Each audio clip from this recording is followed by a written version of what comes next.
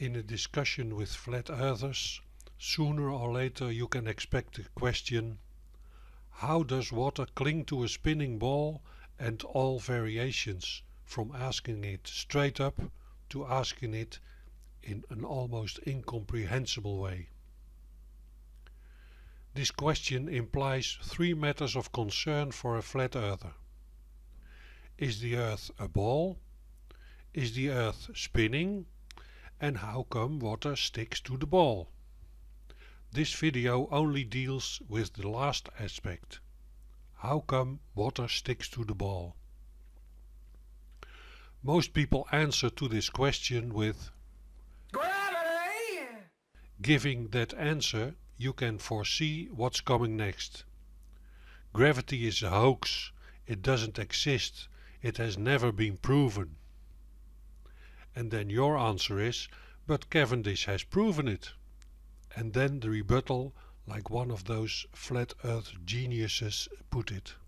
And apparently this experiment has never been replicated.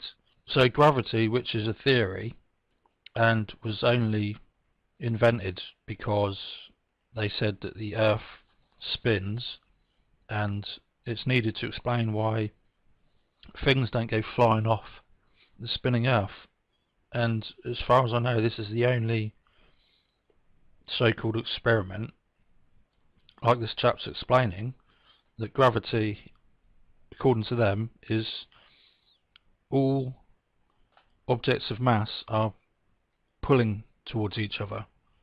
And so this experiment is supposed to demonstrate that. There's another set of lead balls inside there. This experiment really is very difficult to get to work, and a technician has sawed it apart because he got so frustrated.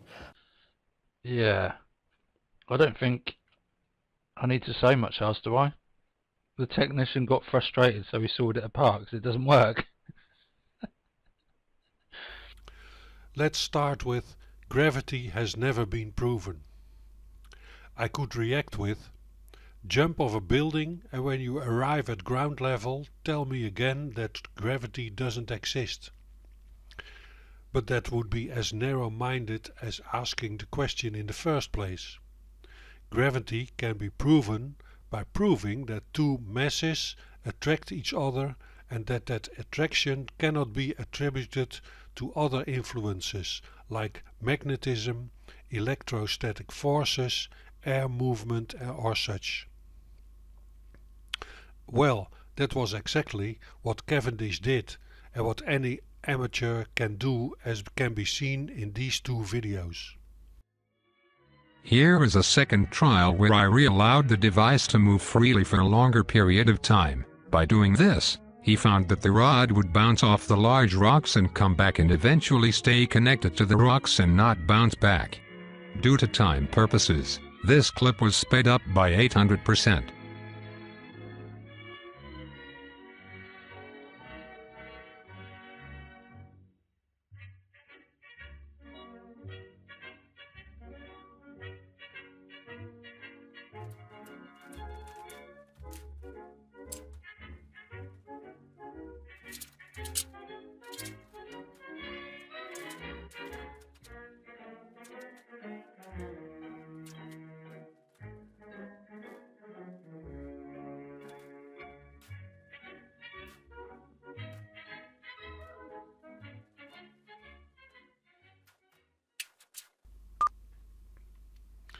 Of course, those are a little bit crude and don't cancel out some external influences.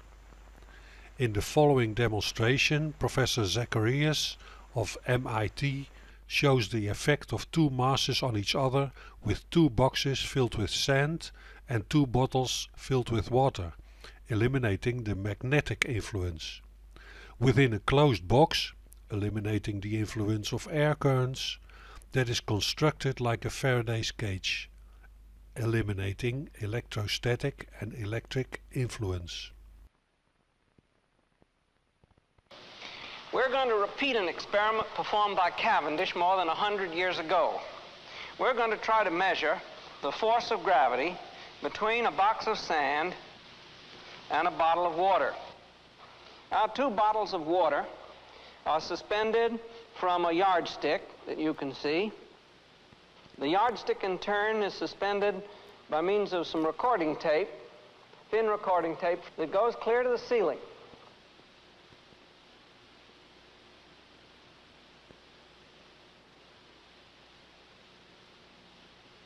In order to show the angle of twist of the pendulum, we have a mirror attached to it right down here. A light spot is reflected from it, shows its swing on the wall. The period of the pendulum is really 12 minutes, but you see it here in 12 seconds, as the minute hand of that clock shows. And I'll mark the middle of the swing, like that. Now we're ready to put the boxes of sand in place so that they can pull on the bottles. Okay, now we're ready to watch the sand pull on the bottles. It's swinging. And the center of swings is displaced over to one side. And I'll mark a new center of swings.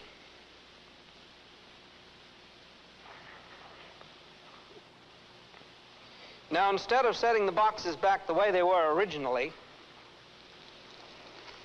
what I'll do is to move them around so that they deflect the pendulum in the opposite direction. This will give me twice as big an effect.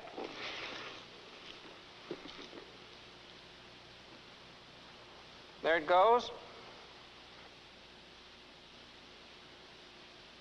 Now it swings over to the other side.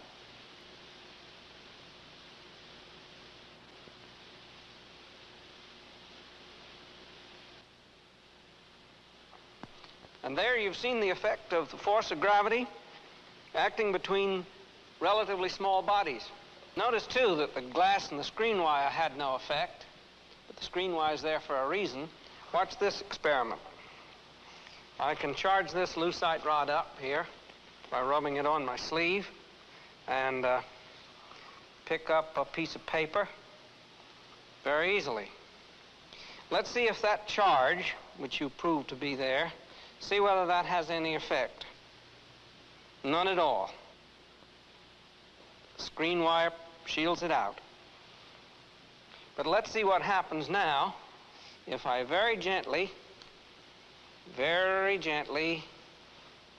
lower the case and hold up this charged rod. Practically jumps out of the case. Look at that.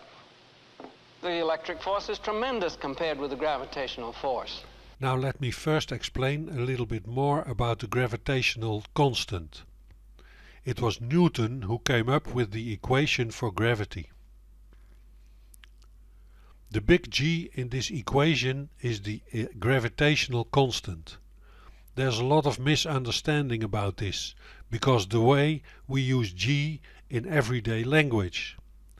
Big G is the gravitational constant. Small g is the acceleration as a result of Earth's gravitational force.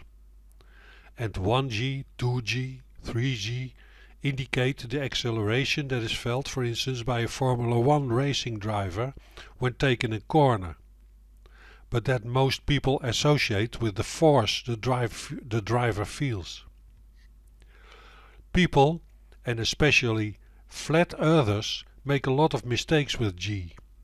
Some say g is gravity. Some say g is the gravitational force. Others mix up small g and big G and claim that because small g changes dependent on where you are on the Earth at a greater or smaller distance to the center of the Earth, the gravitational constant, big G, isn't constant, so Newton was wrong. This is an overview of some experiments done and the gravitational constant derived thereof.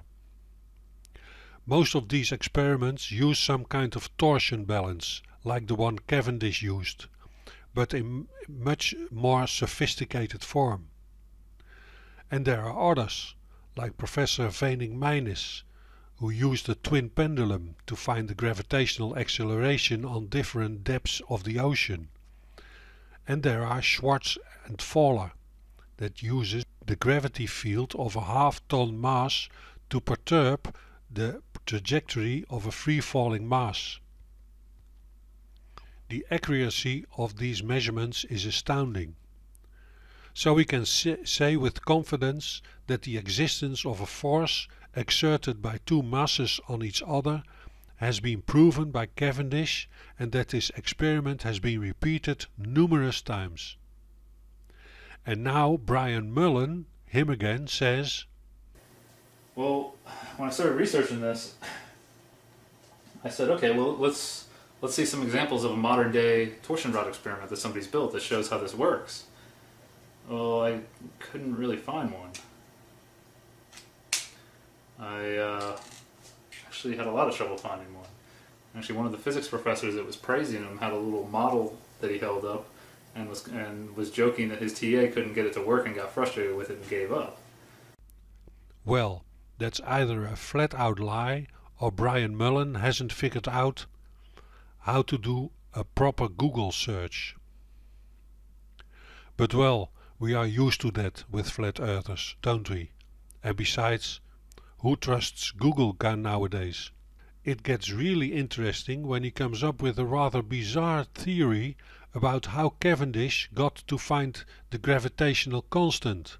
But then you look at the density of iron and notice that actually the density of Earth is pretty close to the density of iron based on everything that was calculated, the mass that came from this relationship up here.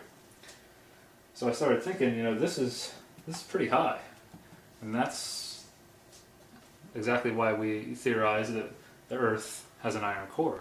How do we know they didn't guess, or that Cavendish didn't guess this mass of Earth, and then just use it to solve for G? Seem far-fetched? I don't know. The fact that we can't really get this experiment to work, this torsion rod experiment to work, is perplexing. Very perplexing.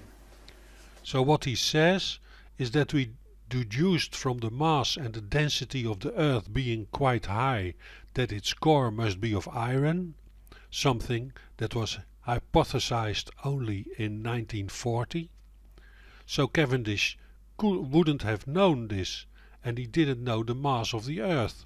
That was what he was looking for after all.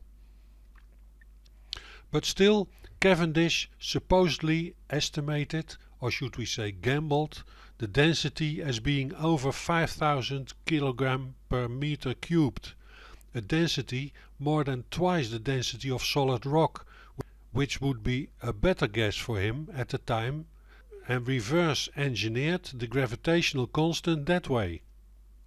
You really can take your conspiracy theories a bit too far. Besides, Cavendish didn't determine the gravitational constant in the first place. He was measuring the density of the Earth in relation to the density of water. The determination was derived much later, be it on the basis of his results, and it was within a 1% margin to the most recent measures of Big G. What intrigues me is the explanation flat earthers give for why we stand firmly with our feet on the ground and not float around or freely moving in random directions. That is because of density and buoyancy, most of them say. So they use Archimedes' law that says that you, if suspended in liquid or a gas, experience an upward force equal to the weight of the fluid or gas that you have displaced. So here we have Archimedes' law involving force and weight. So because the weight of a person is greater than the weight of the volume of air he is displacing, he falls downwards. The force downwards is greater than the force upwards. What force downward? Gravity! But according to flat earthers, there is no gravity. Which force is acting on them then? And why is that force always pointing downwards? Well, they say going downwards is an intrinsic property of mass. That's just another way of saying, I don't know, but it just is. But how come that an object, when it falls, accelerates downwards? For an object to accelerate, you need a force working upon that object. Or is that an intrinsic property of mass also? So mass not only knows which way it is down, it also knows how high it is above the ground. Or is the acceleration of 9.81 meters per second also an intrinsic property of mass? But how does mass know that on the North Pole it should accelerate at 9.932 meters per second, and at the equator at 9.780 meters per second? And how does mass know that it is on the North Pole? And then I'm not even taking into account that you need a general downward force to prove the correctness of Archimedes' law. And you can't define weight without gravity. I would like to close with a fragment of the end of Brian Mullin's video. Another thing I found out based on my research is that Cavendish and Newton were both Freemasons. It's a very big club. For lack of arguments, he falls back to the most stupid, most inapplicable, weakest, and therefore by flat earthers most used argument he can come up with. It's all made up by the Freemasons. Variations of this are: it's the Illuminati, it's the Jews, it's the Nazis of NASA, it's the atheists, it's the Catholic Church, it's those who don't read the proper King James translation, and so on and so further. In fact, everybody is to blame. It would be funny if it wasn't so pathetic.